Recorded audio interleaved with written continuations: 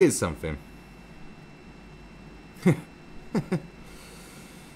Here's something. Someone commented on one video I made.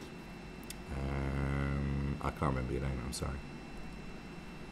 I think I did a video about the gender rage gap. Apparently there's a difference between genders, rages and stuff. It's just some nonsense.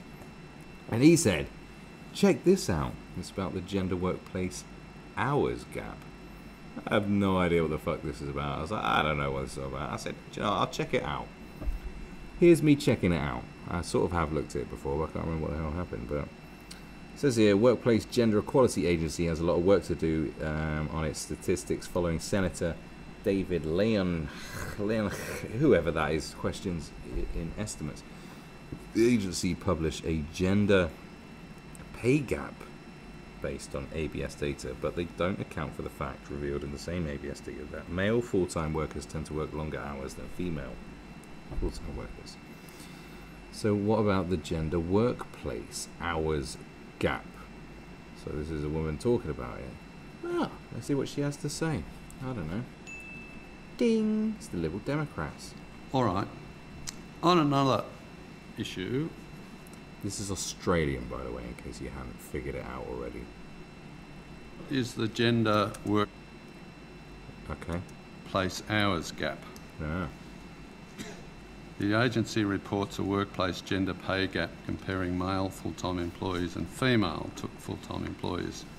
But male full-time employees work longer hours on average than female full-time employees. And the agency doesn't account for this when reporting the workplace gender pay gap. Using ABS. Aha. The chicken, the cat is amongst the pigeons, the something's out the box. I don't know what the expression is I should be using right now. Data on employee earnings and hours. The gender pay gap as at May 2016 was 15.7%. It is a survey of employees, that information from the ABS. It's not a census. And it's only conducted every 2 years. They only collect the data every 2 years. What we do is we annualise our figure to full-time. So we look at all part-time employees and full-time employees that may have worked part of a 12-month period, and we annualise that data to take into account part-time hours. I'm just so bored of what she's saying right now. Just thought I'd add that. So therefore we're converting the part-time hours to full-time, if you like. So do you take into account the fact that on average a male full-time employee works longer hours than a female full-time employee? Not directly, no. Brilliant. But that was good, wasn't it?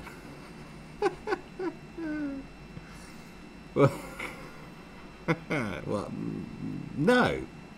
Good. All right. Okay. Fair enough. Let's keep going. But we annualise the part-time hours and those that have worked full-time but for part of the year. So that way, because at the moment, what I can tell you is women work part-time at 3 times the rate of men. So by annualising it, we are looking at a more realistic... So you base it on annual salary? Yeah. What about if you did it on an hourly rate? What would be the gender hourly pay gap? Well, we don't have that data, Senator. You don't have that data? No, because we ask for annualised salaries from our employers when they report their data in. Okay, so if a woman was working fewer hours but earning the same rate per hour as a man doing the same job, would that show up as a gender pay gap? No. But That's like full of confidence she was. No. This isn't very good, is it? and in that case you are looking at hourly rates. God, Deliberative. what is with you asking your questions and shit? Because Oh my God. executive manager. So we do not collect the real hours that an employee might have worked. So what we do collect is the hours that are specified in a contract, and that is provided by organisations to us. If that makes sense. Yeah. But I mean, do you annualise it on the assumption that men and women are working the same number of hours, or is it actual earnings? It's actual earnings, and we are unable to. We don't have the data to distinguish or to then adjust for hours because. Right. So therefore, you've got manipulated data. Right. I've worked with collecting data before. You just manipulated the stats to suit your agenda. Is what it sounds like to me. No, we didn't do it like that. We did it a different way that made it look like it is what we say it is. Do you understand what I'm saying? You know, it's like when they change. You know, it's like some countries that have changed the cause of death to lower the murder rate. So, like, say someone gets shot, but they don't die instantly, and then they die in hospital like a few hours later or a day later. They count it as a different kind of death. It's not a homicide.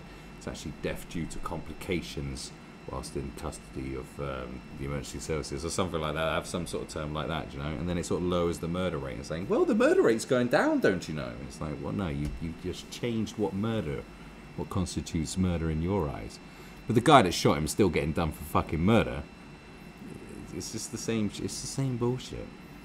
You know, so the gender wage gap, I think people sort of look at it as if it's some sort of new thing, or manipulating stats, but it's not. We've been manipulating stats for years in loads of different ways.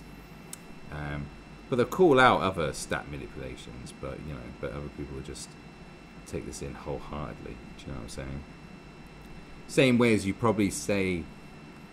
You know, I mean, you'd have to look into like Donald Trump and how he's like, unemployment rates are, black unemployment rates is something they talk about at like at all-time low. But then you have to look at like what people are actually employed to be doing, like what counts. Because it could be like 4 hours a week counts as being full-time employment or whatever. Or, you know what I'm saying? Like, there's ways you manipulate it. You'd have to look into that to see how much,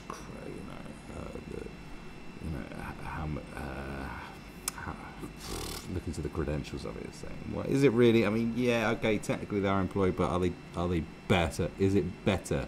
Are they doing better? You know, is that necessarily better? I work 1 hour a week. I'm employed. It's like, well, you're better off on welfare, aren't you, son? Like that kind of thing, you know.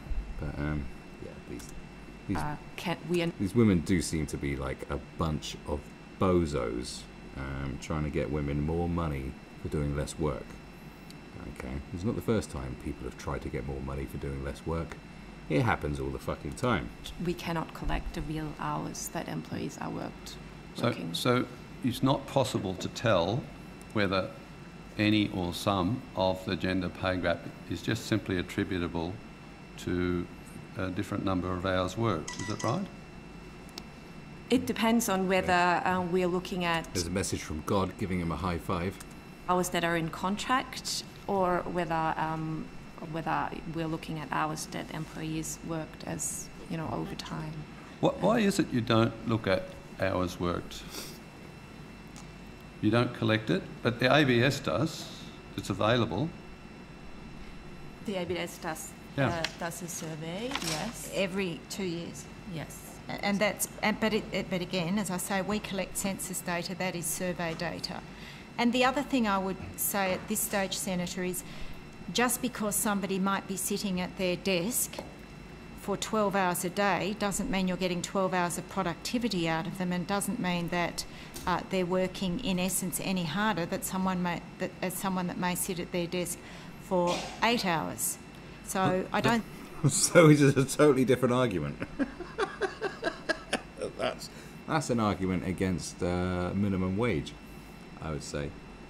Saying, well, we all get paid the same. That guy works really hard. Why? We're all getting paid the fucking same. I'm just going to sit here and slob about a bit more, that's what that argument's for.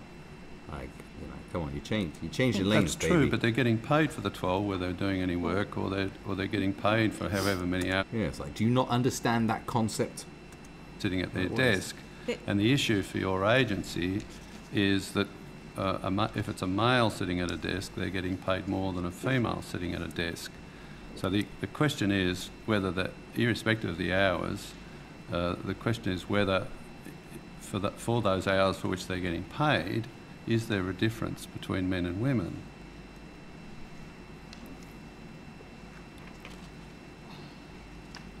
So We don't collect information on ours, Senator. ABS does, so it's available. So if we put in a question on notice, will you access the ABS data and so you can answer that question? Well, I did answer it earlier. I said that the ABS employee and earnings and hours data, as at May 2016, the gender pay gap was 15.7%. That, if I understood you correctly, that it's referring to annualised salary, is that right? Not. What's the gap based on? Per hourly rates or annual incomes or annualised incomes, or what are we talking about here?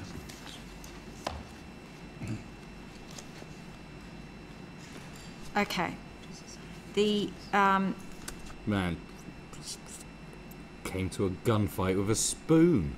I mean, what is going on? The EEH data, so that's the employee earnings and hours data, includes all employees regardless of employment status and reflects ordinary time cash earnings. The EEH survey produces hourly earnings for non-managers and can be used to produce a gender pay gap measure inclusive or exclusive of part-time employees. The EEH data can also be configured in a variety of other ways that are useful to the gender pay gap estimates, e.g. managerial versus non-managerial employees. The big drawback from where we sit is that EEH data was identified as being, is just done on a 2-year cycle. I don't think I can think of many men who would find it acceptable that a woman, irrespective of how many hours she's working in the day, if she's doing the same amount of work as a man, or the same job as a man, was paid any less on the basis that she's a woman. I can't think of any men who would support that. And yet, because you're not looking at hours, we don't know whether that's occurring or not. Am I right there?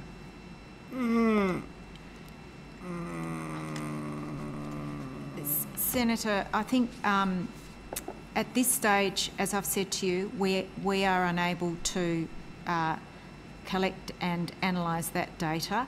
There are other countries, of course, that do that, and we will... Not even every 2 years with the ABS survey data? You could do it at least every 2 years.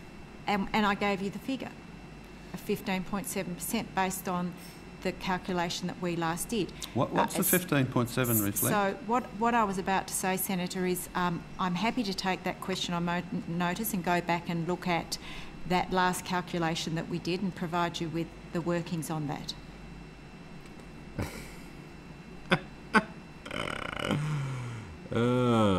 You got